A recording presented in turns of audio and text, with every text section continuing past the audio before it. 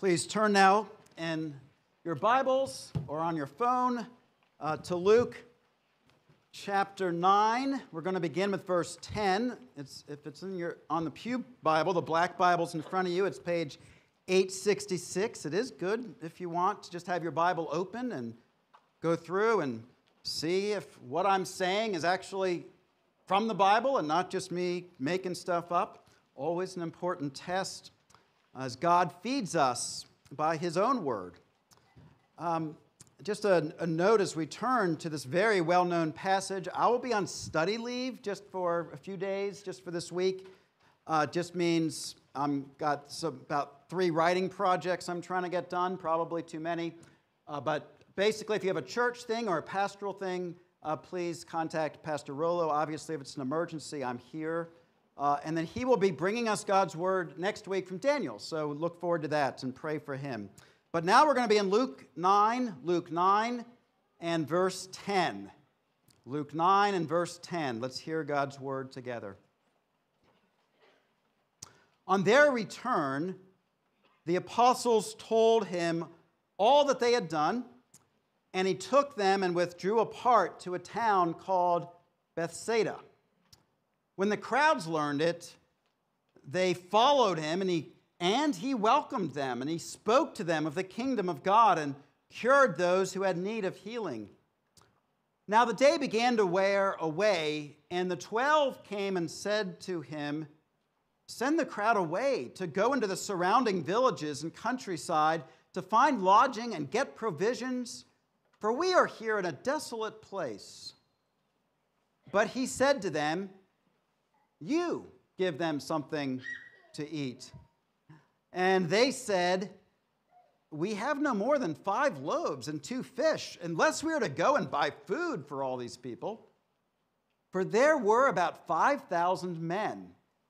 And he said to his disciples, "Have them sit down in groups of about 50 each." And they did so, and had them all sit down. And taking the 5 loaves and the 2 fish, he looked up to heaven and said a blessing over them. Then he broke the loaves and he gave them to the disciples to set before the crowd.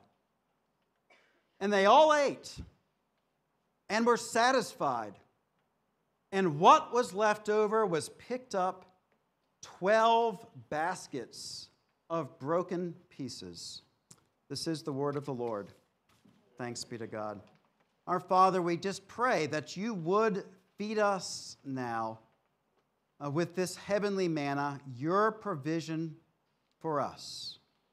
And we ask this in Jesus' name. Amen. Have you ever come to a place in your life where you just felt completely abandoned, just completely on your own? No one understood, no one was there for you, and so it was just up to you. Or maybe even more importantly, have you ever met someone like that, a brother or sister or a neighbor, and they just felt all alone? How did you treat them? There was a young woman that used to come here with her husband years ago, and I'll just call her Barbara, but I was getting together with her and asking her about her life and her career and her education. And she told me the story of how around 18, 19, 20 years old, she was kind of floundering in life and living at home and wasn't quite sure what to do. So her mom talked her into applying to different, really just looking at different colleges, and maybe she could go to one. So they lived up a few towns north of here. And she said, "Let's go look at University of Tennessee in Knoxville." And Barbara said, "All right." And so they got in the car and they drove down 81. They pulled up to the admissions center. And as they pulled up to the admissions, her mom went to the back of the car and got out a couple of suitcases full of her stuff and said, "Barbara, here you go. I've already talked to them. You're admitted. Good luck." And she got in the car and she drove off and left her daughter. Literally, this is a true story. Left her there on the steps of the admissions office and said, "You're on your own. Hope it goes well." Well, believe it or not, Barbara took that as a gift, and there she went. She went into the admissions office with her suitcases, got it in a dorm, and started classes, and then ended up graduating from there. Now, parents, I do not recommend that as a tactic, but have you ever just felt that you've been cast off with no one there to help you? And so we come now to this very famous and beloved story of the feeding of the 5,000. And many of you are familiar with it. You grew up, if you grew up in the church, you know this story. If you didn't, maybe you've heard it before because it's in all four Gospels. But what's often missed is the context of this story in which it takes place. If you look at verse 10, we read that on their return, the 12 apostles told Jesus everything that had occurred. And then after that, the crowds find them. So what's going on here, and what is Luke trying to highlight in his telling of the story? And this is an example, if you're leading a Bible study, for instance, where it is helpful to go to the other four Gospels and look at what they all emphasize. So, for instance, if we go to Mark, his emphasis appears to be on Jesus' love for the crowd. He says that Jesus looked at the crowd. He had compassion on them, and he saw they were like sheep without a shepherd. And so he cared for them. But Luke, for whatever reason, leaves out that phrase. I'm convinced Luke is writing his gospel with Mark, the Gospel of Mark, already written in front of him, or at least fragments of it. And so Luke leaves this out. But he does something different. Instead of emphasizing Jesus being a shepherd that cares for the crowds, like we'll sing later in Psalm 23, Luke talks about the 12 more. If you look at verse 12, actually, ironically, it says that then the 12 came to Jesus. When they saw the crowd coming, the 12. Now, who are the 12? These are the 12 apostles, the special ones that had been sent out commissioned by Jesus to start the church and who had sent out. And so we're going to begin here with the context to understand what is Jesus teaching them? What is he teaching us? And so by talking about the 12, Luke recalls verse 1, where Jesus gives them power and authority to cast out demons and to heal. And so now they go out, and now they're coming back, and they're pumped up. They're encouraged, because many of the villages they had gone to received the word, and the apostles saw the kingdom of God going through them. They were able to heal with their own hands, at least at this moment. The demons fled before them, and so they're coming to report to Jesus. And at the same time, what's interesting is they also report that some of the villages rejected them. So some received the word with gladness, and that was exciting, but others rejected them. That's verse 5. But yet there, they also get an encouraging instruction from Jesus. You might remember this, that if some villages rejected them, the apostles didn't have to stay there forever and set up camp and try to beat them over the brow again and again. Jesus said, leave those unbelieving villages. Just take the dust off your feet and wipe it off. Now, in saying that, Jesus was not saying those villages were necessarily going to hell. He was saying that they weren't the apostles' responsibility. And so there's this very encouraging thing going on here. Some are receiving the word, and they're excited about that. Others are rejecting the word, but they have the freedom to not worry about those crowds. But now the question is, what happens when the crowds find you anyway? See, that's the context of all this. The apostles were pumped up, no doubt, but they are also likely exhausted.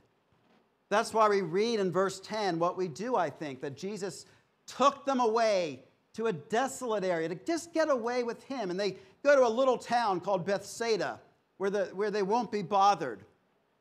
Just time alone with Jesus to refuel, to recharge their batteries. And look, we all need this.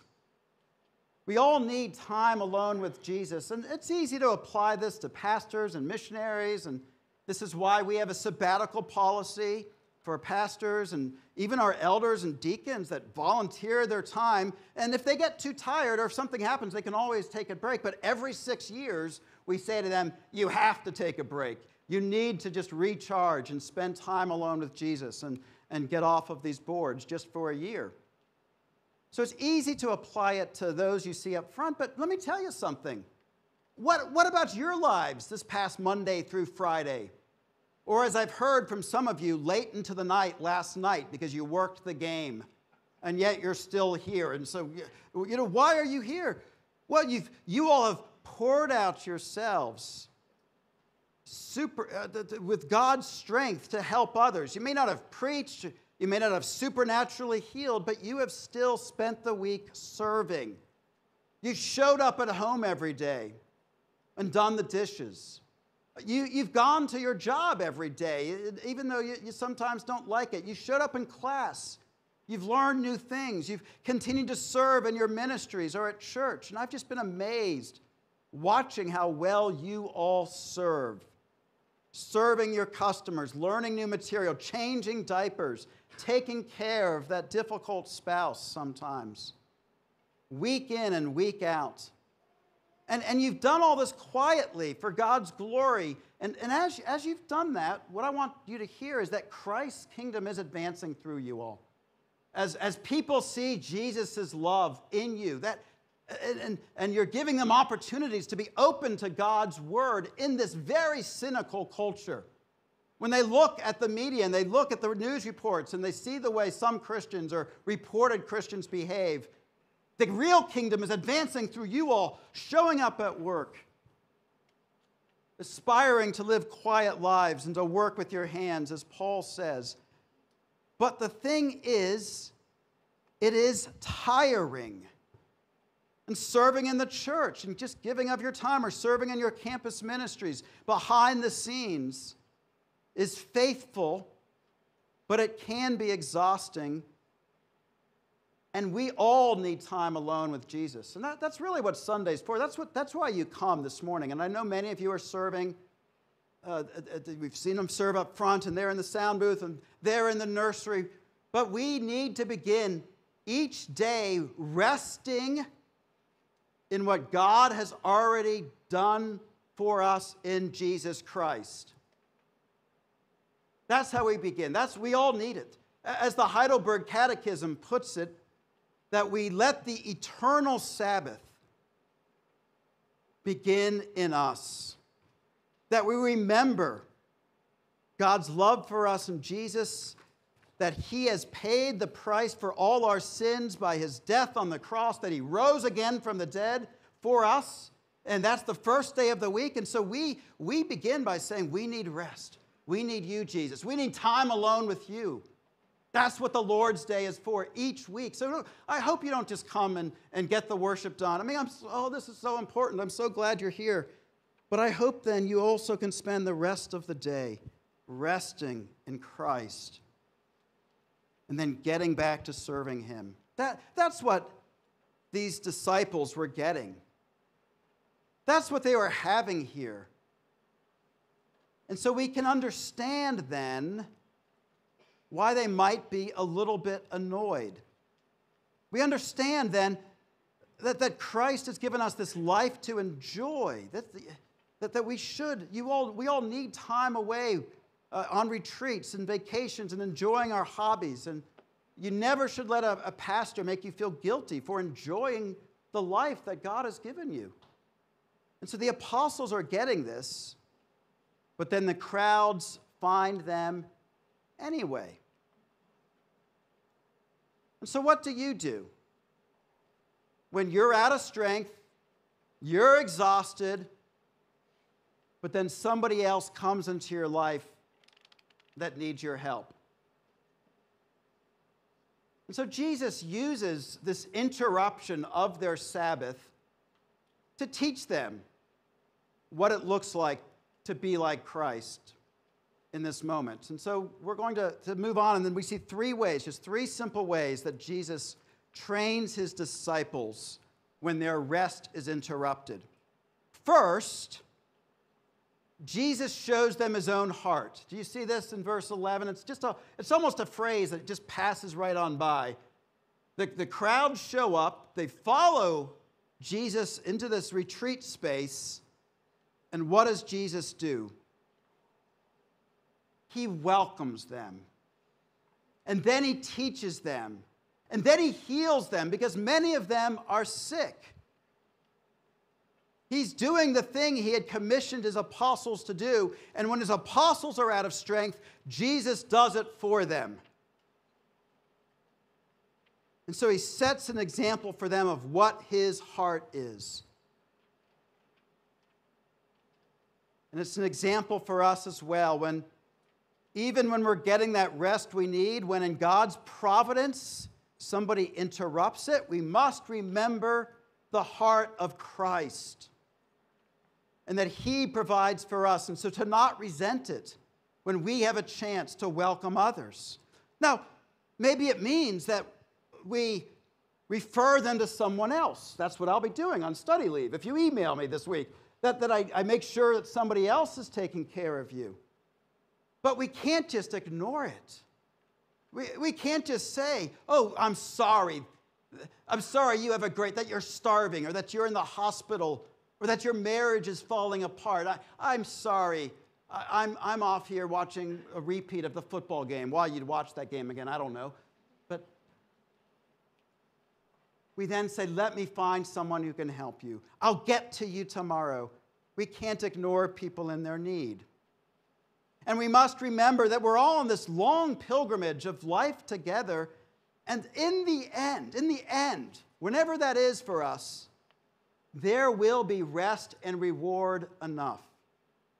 That's where we fix our eyes. That's where we're ultimately going. That ultimately we'll get that eternal Sabbath, that eternal feast, that you're going to live forever. And when you die, you won't die, but you'll be raised again with Christ. And so we find that little extra bit of strength to help them. But you see, besides Jesus training his disciples and setting an example, there is actually one other thing I want us to see about this. Because you may not feel like one of the disciples.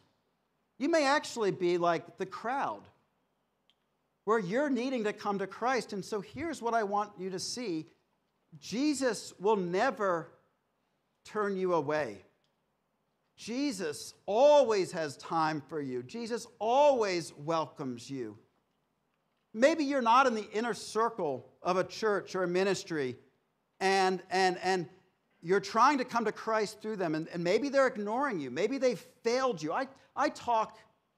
Maybe the church has let you down. Maybe you felt abused by the leadership. I talk to people that this happens all the time, actually. It's a real problem, I think, in so many ways. And maybe I have let you down over the years and in certain ways. I've certainly felt that I have with different people from time to time. And so here's what I need you to hear. Jesus is always there for you. There have been times in my life where I have felt like I am on my own in a particular trial or struggle, that no one understands me. But I could always go to Jesus.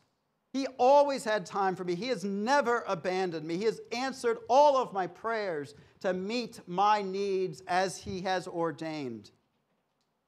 And so even if you feel misunderstood, even if you feel abandoned, if the church has brought you to a new college and dropped you off and said, good luck with that, here's a couple of suitcases, Jesus is there for you. You're never on your own. That's what this story is about. And Jesus wants his disciples to see that. But there's a second way Jesus trains his disciples besides showing them his heart. And we see this in verses 12 and 13. And it's a little complicated, but let's see if we can see this. And that is that as the crowds come, here we begin to get a little clue that the 12 are annoyed. They tell Jesus. They're telling Jesus what to do. So that gives you one clue that they're not in the right place spiritually. They say, send the crowds away to other villages to get provided. that Bethsaida apparently is not enough to provide for these 5,000 men and their families. So who knows how many people are really there? 15,000, 20,000, we don't know. There's not enough provision for them here. It would be kind of like trying to host a Virginia Tech game out in Narrows or down in Floyd County. Beautiful places, but just not enough hotel space for them or restaurants. But what's interesting, of course, is that Jesus is going to take care of these crowds, but first he wants to teach his disciples something. And so he tells them a surprising thing, I think. Verse 13, he says to the apostles, "You give them something to eat." And they respond, "From what?" We've looked around in our close party, and all we can find are these 5 loaves and 2 little fish, or maybe big fish, who knows? And the Gospel of John tells us, by the way, if you grew up in Sunday school, that it was a little boy who brought it. We don't know whether his grandma packed him a nice lunch like the stories go, but somehow in their close company, they looked around. I mean, it's not that they did a search of all 5,000 families, and that's all they found, but right there around them, this is all we've got. And this is what's so interesting to me. Do you remember how back up in verse 2, if you were here, when they went out on their healing mission and their preaching mission, Jesus said, "Don't bring anything with you. Don't bring a staff. Don't bring a money. Don't bring an extra cloak. Don't bring food." Because why? Well, it's what we've been singing. They were to depend on God daily for provision. Like the Israelites, depending on God for that manna. So the apostles, somehow God was going to provide for them. And guess what? However long this took, however many days, however many weeks, God did provide for them. They all came back alive and fed. And so now these apostles are going out with Jesus to a desolate area, and presumably they think Jesus is going to provide for them as well. I mean, 5 loaves and 2 fish is not enough to feed the 13 or 20 or 25 people that are right around Jesus. So in their experience, Jesus is going to take care of them. So now, here's the question for us. They know Jesus can provide for them. So now when the crowds show up, 5,000 plus people, why do they think Jesus can't provide for all of them? Jesus is the Son of God. He's the creator of heaven and earth. They've seen him do remarks. They've seen him raise somebody from the dead. And they think 5,000 plus is too much for Christ. Look, it's the same for us, isn't it? We've seen God answer prayers. We've come to him with our sin, and we know he's forgiven us. He's healed us of injuries. He's gotten us through that class. He's enabled us to forgive that person who hurt us, so that we can continue in life and love one another. But then when something big comes up, something we can't handle, we think Jesus can't take care of that. And we forget that God provides all of our needs through Christ Jesus until he takes us home, and that through Jesus we can do all things that he calls us to do. He will provide for you as you come to him in faith. And so that's why Jesus is reminding his disciples of this. And he says, you give them something to eat. I commissioned you to heal and to preach, to cast out demons. I've used you. You just saw me use you. Now I want to use you again. Now here's not what Jesus is not saying. He's not expecting his apostles to create matter. He's not expecting them to multiply the bread and the fish miraculously. We don't see anyone in the scriptures besides God create matter. If you ever hear of a religious leader that says he can, it's false. It's a cult. No, that's not what Jesus means. What Jesus means is for them to do exactly what they end up doing. To bring what little they have and let Jesus multiply it. Let Jesus do the work through them. Do you see this? So, Jesus is feeding the multitudes, but in a way, he's doing it through the apostles. They're the ones that found this little bit of food, and they bring it to Christ. And then Jesus, as you know the story, verses 14 through 16, he tells the people to sit down in groups of 50. Some commentators think that's a reference to Exodus, but it might just be practical as far as distributing the food. And then he takes the loaves, he takes the fish. Jesus looks up to heaven, showing everyone that he's praying, this posture of reverence. Yes, his Father is everywhere. The Spirit is everywhere. But he is showing them that he's praying to the God of heaven and earth. And then the food is distributed, and somehow there's enough food for everyone. And the apostles distribute it, and then they pick up 12 baskets and bring it back. And so they do exactly what Jesus had commanded them. They fed the people, but only because Jesus was the one who did the work. You see that? Jesus could have just lined the 12 apostles up behind him and said, I'm going to do this. And Jesus could have then done it, but he does it through his church.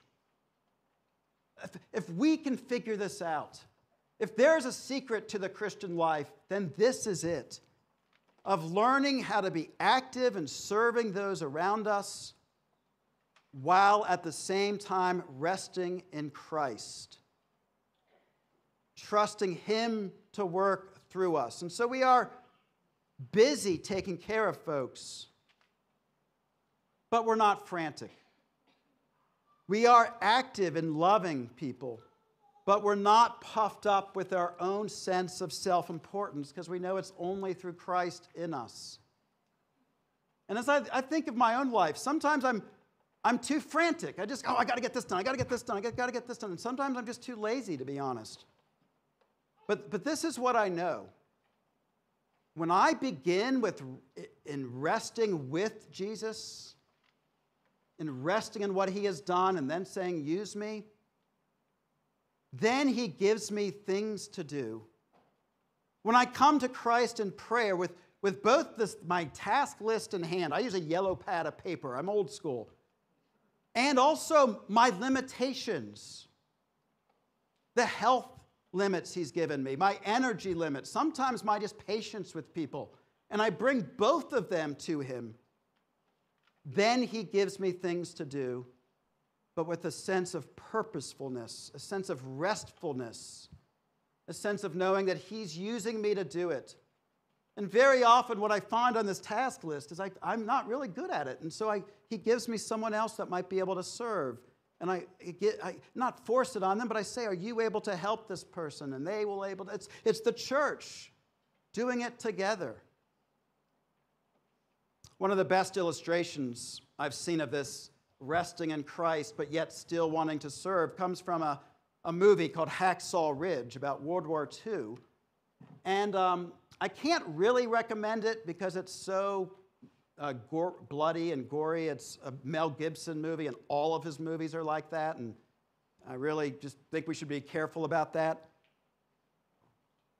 But this movie was about a brutal battle and was about war, and it tells the true story of a man named Desmond Doss who grew up in Lynchburg, and when Pearl Harbor happened, he volunteered to serve in the Army. Now, he had a job where he could have been working in a shipyard where he could have gotten a deferral, but he volunteered. But the problem was, because he grew up as a faithful Seventh-day Adventist, he was also a pacifist. And so the movie works out how the Army figured out how to make him a medic, so he's still serving, but he doesn't have to hurt anybody. And then they send him to the battle in Okinawa with the 77th Infantry Division. And in his particular line and on the front, the army made some decision to climb up a cliff. It was stupid. It was suicidal to climb up this cliff and then send an attack into the plateau. And the attack is at first successful, but then the Japanese regroup and counterattack and drive them entirely off the ridge, leaving scores of wounded American troops. And so the story shows Desmond, as a medic, going into this dangerous no man's land and bringing back casualties. And between each casualty that he treats and then brings back to get lowered down the cliff, between each one he prays, Lord, help me to get just one more. Just one more. That's all he asked.